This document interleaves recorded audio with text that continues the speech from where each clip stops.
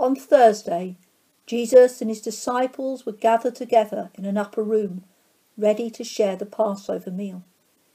Each year in the meal they remembered how Moses had helped the Israelites escape from their slavery in Egypt. Everyone's feet was dusty and smelly after all the walking. Before the meal started, Jesus put a towel round his waist and knelt down and washed the disciples' feet. When he had finished, he said to them, "I did this as an example for you, so you should serve each other, just as I served you." While they were sitting at the table, Jesus took some bread and thanked God for it. He broke it and said, "This is my body." Jesus took a cup of wine and said, "This wine represents my blood."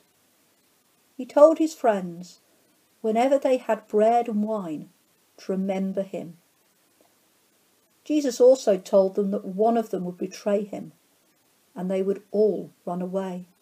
"Not me," said Peter. Jesus looked at Peter and said to him, "Peter, before the cock crows in the morning, you will have said 3 times that you do not know me." Then Jesus and his friends went to the Garden of Gethsemane. He asked Peter, James and John to stay awake while he prayed.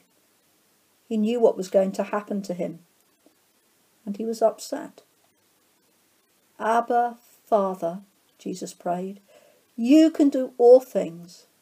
If possible, don't make me go through this time of suffering, but not what I will, but what you will." God sent an angel to give Jesus strength. When Jesus went back to Peter, James and John, he found them asleep. "Get up," Jesus said. "The time has come. Here is the man who will hand me over to those who want to kill me." Judas, one of Jesus' disciples, brought soldiers to arrest Jesus. Earlier in the week, Judas had discussed with the chief priests how he could betray Jesus. They had given him 30 pieces of silver. Now Judas came to Jesus and gave Jesus a kiss to show the soldiers who to arrest. The soldiers put a crown of thorns on Jesus' head and made him wear a purple robe. Jesus was taken before the Roman governor, Pontius Pilate. Peter stayed near the fire in the courtyard. A servant girl asked him if he knew Jesus. 3 times Peter said that Jesus was not his friend. Then the cock crowed, and Peter remembered what Jesus had said. Pilate wanted to let Jesus go. In prison there was a murderer called Barabbas. Pilate asked the people, who should he let go, Barabbas or Jesus? "Barabbas!" they shouted. "What shall I do with Jesus?" Pilate asked. "Crucify him!" the people shouted. So Barabbas was let out of prison, and Jesus was led out to be crucified. The soldiers killed Jesus by nailing him to a cross, and while they waited, they played a game with dice to see who would get his robe. Before he died, Jesus asked God to forgive them. The Roman centurion looked at Jesus and said, "Surely this man was the Son of God."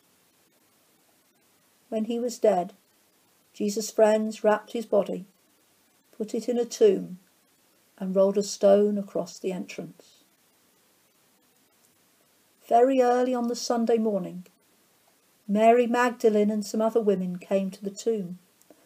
The women were shocked to find the stone had been rolled away and Jesus' body was gone. While they were wondering about this, an angel appeared. The angel told them that Jesus was not dead. He was alive again. They told Jesus' friends, but they did not believe the women. On that Sunday evening, Jesus' friends were all gathered together. Suddenly Jesus was with them. "Peace be with you," Jesus said. They were scared because they thought Jesus must be a ghost. "Look at my hands and feet," Jesus said. "Touch me and see that I am real. Jesus' friends were amazed when they realised that Jesus had risen from the dead. He was now alive.